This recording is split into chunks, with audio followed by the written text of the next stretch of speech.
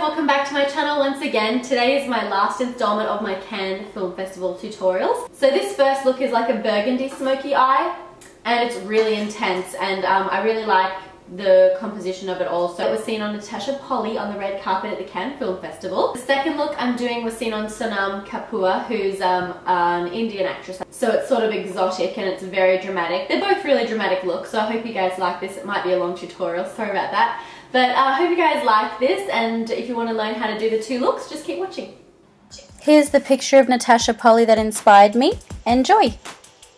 First, I'm starting with my Nude Magique Eau de Tone foundation and I'm applying it with a sponge. This one's by Magique, and I'm just sponging it all over my face. This sponge was a little bit damp, but because I used a sponge, it's not going to be as full of coverage, so I did a few layers. And then I'm using my True Match Anti-Fatigue Illuminating pen in N4 to conceal any blemishes that I have and just patting them in with my finger. As I've said in previous videos, this pen actually has quite good coverage, so I do like to use it on spots, not just for illuminating.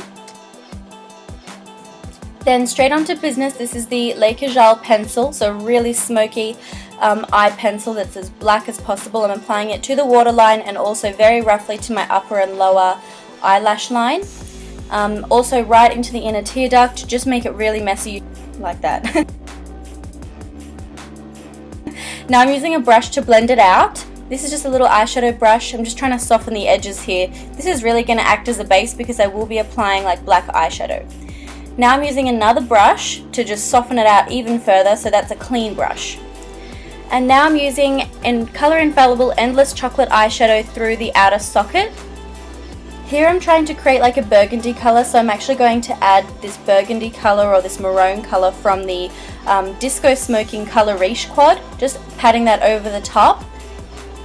Here I'm going back in with a little bit of the Endless Chocolate to just deepen up the socket a little bit more before going in with some black eyeshadow to really make it a very, very smoky eye. This black eyeshadow is called Eternal Black, and it's a Color Infallible eyeshadow as well. They're really, really nice eyeshadow. This one's actually got a bit of like black and silver sparkle to it. So I'm patting that all over the lid, as you can see, just all over where the Kajal pencil was. And use the same brush that you used to apply the brown and the maroon to soften out the edges and blend those two colors into each other. And then, as always, I'm using my Superliner Brow Artist Brow Pencil in Blonde to do my eyebrows. And then I also use the wax end to position the hairs. Now I'm going back in with my True Match pen to conceal underneath my eyes. And pat that in with my finger because there might be a little bit of darkness from the shadow fallout, but this will get rid of all of that. Fave mascara is the Butterfly Wings mascara, and I'm applying that liberally to my top and bottom eyelashes before going in with my Glam Bronze Blonde Harmony bronzer sculpted underneath my cheekbones. I like this look with the smoky eye, nice sculpted cheekbones.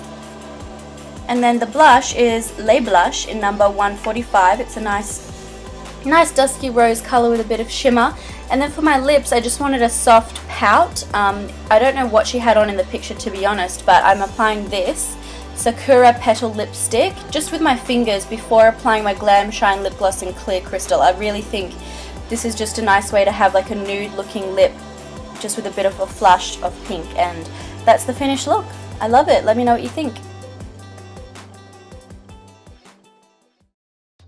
Now we're already on to the second look, which I think you guys are absolutely going to love. It's the Lumi Magique Primer to start out with. And then again using the sponge, but this time with True Match foundation, and I'm in the color N4. Once again, I did believe that I layered this up quite a bit so I would get the coverage that you'd usually get. Now I'm taking the color Riche quad in Maroon Glacé and I'm applying this silvery color. I'm going to apply it under the eye using a pencil brush, and then I'm also going to sculpt it through the socket but then later blend it out with a blending brush.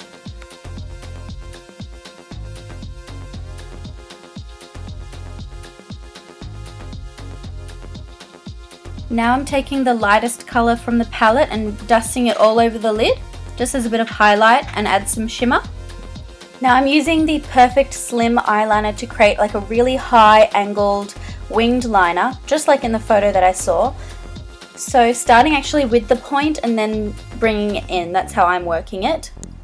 This product is really easy to create a wing with because it has a very pointy tapered tip anyway, so I find that it's very easy to create that wing and make it dramatic, and also work into small areas like the inner corner of the eye.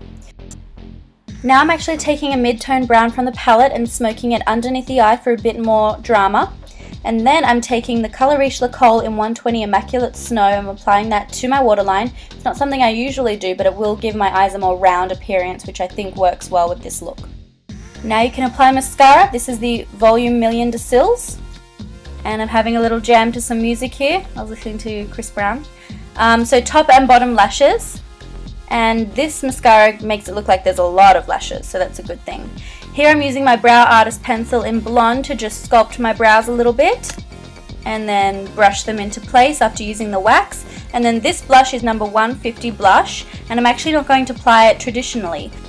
I'm just using a fan brush to actually apply it underneath my cheekbones as I would a normal bronzer, but then I'm going to go back over with my Glam bronzer in Blonde Harmony.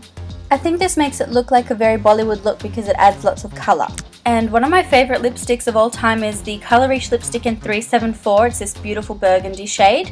And I'm going to use actually an angle brush to apply this to my lips. I'm starting with the Cupid's bow to get that perfect little sharp angle, and then lining the outside rim of my lips all the way around. And then I go in with the tube to get a really full colour. And here you go, that's the finished look. Give us a smile, Chloe.